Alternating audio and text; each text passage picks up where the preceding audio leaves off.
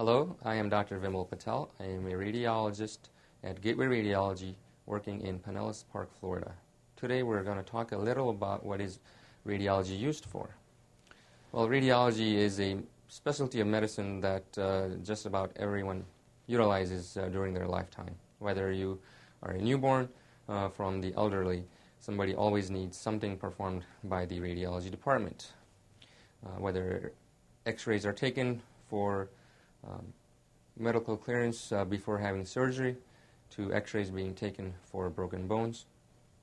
Radiology is used in every setting, in the outpatient setting, inpatient setting, and emergency room.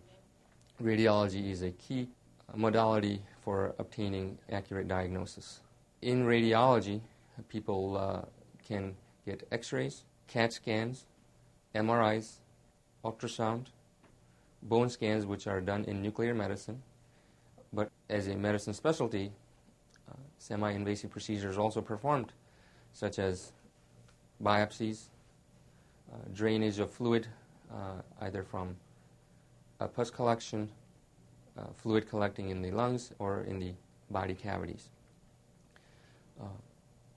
Radiology also involves semi-invasive procedures such as arteriograms, looking at the vessels in your brain and other parts of the body, such as your lower legs or the abdomen.